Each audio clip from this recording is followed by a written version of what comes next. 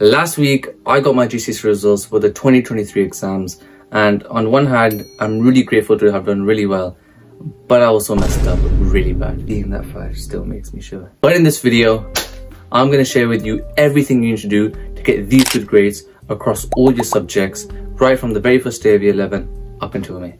Now let's be real, however much you really want those grade 9s, that fire inside of you is only going to last for a couple of days or maybe a few weeks, because you, like every other year 11, will just say, oh, it's only September, I'll start revising properly for my real marks. And that's not wrong. You have to remember year 11 is a marathon and not a race. You'll win right in the end when everyone else is tired of last minute revision, but you're not, because you've stayed consistent throughout the year, and so you'll have that energy to sprint to the finish line. So instead, I want you to take this September lightly. Just make sure you stay up to date with your homework, which you'll start to notice will just be exam questions that your teacher set, and that helps you anyway, and revise properly for any test that you happen to have this month. Because remember, any practice test that you get in year 11, that will help you for the real thing. But something I wish I did sooner in year 11 was to really just sit down early enough and ask myself, what am I really weak at? And after spending some time thinking, I would have liked to write 3 subjects down, just 3, and then I would have liked to search for as many resources I could get for them, whether that be YouTube videos, pre-made flashcards, revision websites, you name it, just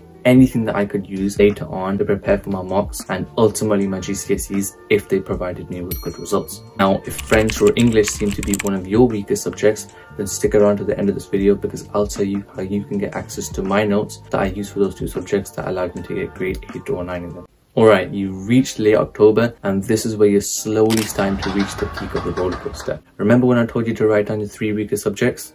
Well, now it's time to finally do weekly practice on them. I remember what my class did this year for English was every Friday we would do an essay on either Macbeth, Inspector Calls, Christmas Carol, or even any of the 15 poems. And at first, I didn't take English seriously. I didn't take any of these essays seriously because I didn't think about revising for English literature, simply because I was overwhelmed by the fact of how much stuff I'd have to learn to get a decent grade, like a grade 7. And that did mean that the first 3 essays I did, I flopped. I averaged like 15 out of 30. But the good thing about that was it pushed me to start revising. Not a large amount, but at least start reading some analysis before the next essay. And sure enough, that quickly changed to an 18 out of 30 and then an occasional 22 out of 30.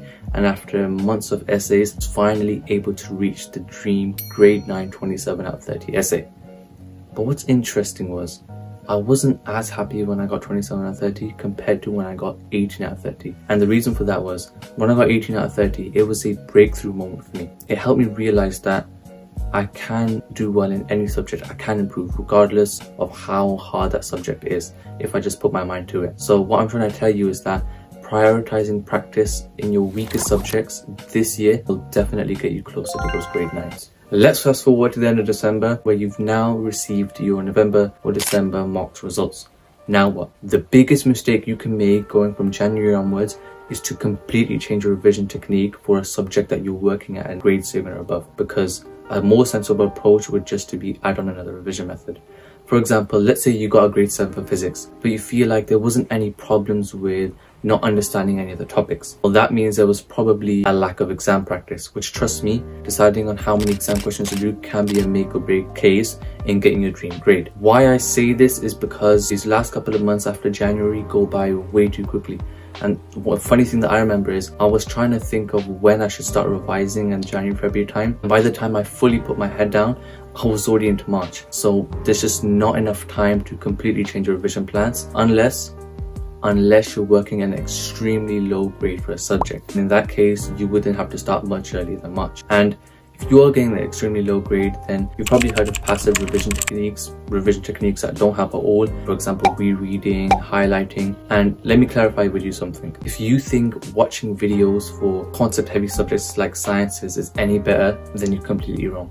Watching these YouTube videos only helps you understand the topic, but to actually get the highest grades, you have to do active revision. That means memorizing the information that you need to, applying that to practice questions, and doing full exam papers. That's what gets you the highest grades.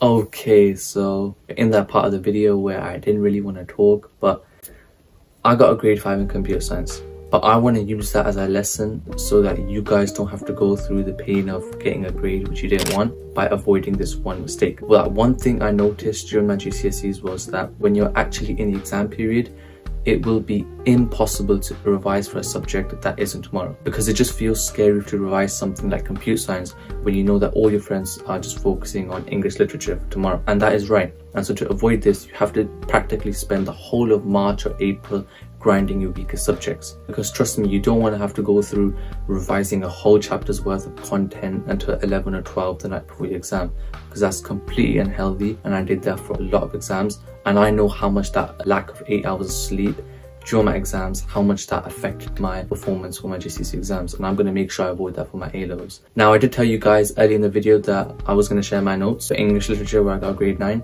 and for French speaking where I got 61 out of 70. Start off with French speaking first, right there. It's basically a collection of 73 of the most commonly asked questions during your French GCSE speaking exam. I coupled that with a grade 8, or basically a grade 9 model answer that I came up with. I'll be linked in the description. It's a reasonable price. I'm not asking for like £20 just for those notes. I know you guys would find that useful, so that's why I kept it at a low price. And for English literature, I basically linked below all my practice essays. They're not all grade 9, I'm not saying that. They might even be grade 7, but I just want to link them below. They're free for you guys if you want to use them as a reference when you're writing your own essays, to see how I practice writing my essays so that I could get a grade 9. And that leads me on to the end of this video. Thank you so much for watching this video. If you're going into year 11, then good luck. Hope you smash your GCSEs, and I'll catch you in the next one.